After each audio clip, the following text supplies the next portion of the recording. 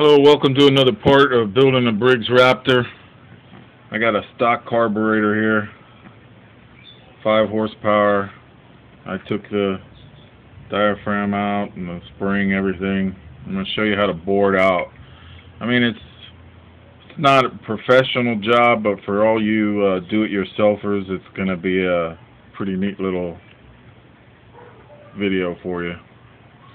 You're going to need a Dremel. Just an ordinary Dremel. You could buy a, Northern Tools, Harbor Freight, anywhere you can get a Dremel. My Dremel came with this extension here, and that's real nice for getting way down inside the carburetor. Because what I did was I honed it from the butterfly in there. You see that butterfly, the throttle? I honed it from there back. Now, you don't want to go too far, as I did once already. This one right here, look how big it is. I mean, that hole is huge. And unfortunately, I went too far. Trying to be greedy and get a little more out of it, and I went through the walls.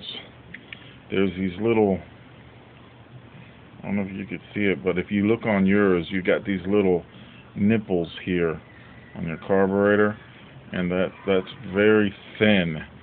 So when you do this, if you only have one carburetor, don't go as far as I did.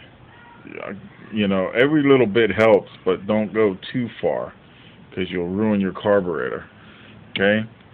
Now, this is a stock one. Stock hole. Very stock. And this one is a honed one. It's like, I honed it real nice. Now, the other thing I want to tell you is, where the spring goes, there's a little lip right here. See that lip? Be very careful when you're honing on this side. You're going to go around, you're going to go with the Dremel around and around and around inside.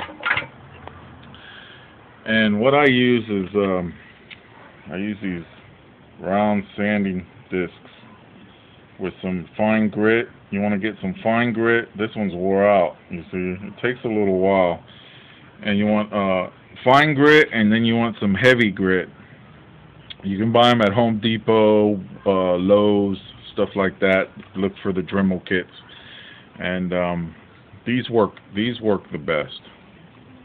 Okay, I've tried the stones. I've tried these stones. This stone here, all it does is put a little aluminum on the stone, and then you're through. The first minute did that. And so, again, these round sanding discs are the best. You start out with a real heavy grit, and then when you're done, you go with the fine grit to make it real fine. Again, I can't stress as much as too much is not good enough. Just hone it out, and you're going to notice a big improvement. On my engines, I got Briggs & Stratton Raptors.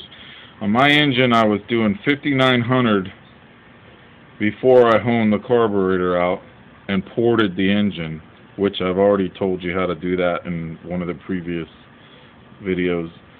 But I honed the carburetor out. I got 600 more RPMs just by honing this carburetor out. So where you see it. Now, you can see it's a lot bigger. If you, I got it on the tank, so I really can't show. Well, maybe you could, but it's bigger. And I can't stress enough to just take your time and go back and forth, all the way down to the, if you can't get all the way to the butterfly, just your what I call the manifold. From as far as your Dremel will let you go in, out here. The more open you make this, the more air and gas is going to go into your engine, and it's going to improve your RPMs. But again, be very careful. Be very careful with this spring ledge right here. Okay? You don't want to mess with that on the inside. Just want to go round and round until you get it real nice and a little bit bigger than what it is factory. Because, like I said, it's very easy to ruin one of these. If you got an old junker around, you might want to, if you got an old spare carburetor that ain't worth nothing, you might want to practice on that one first and see how you do with one that's a junker. So what? It takes an hour to do it, but you're gonna learn by doing the junker one first. And if you do mess up, you ain't lost nothing. But if you take your carburetor off and you mess up, then you're gonna be looking for another carburetor. So that's the hillbilly way of boring out your carburetor to get about 400, 500, 600 more RPMs. Thank you.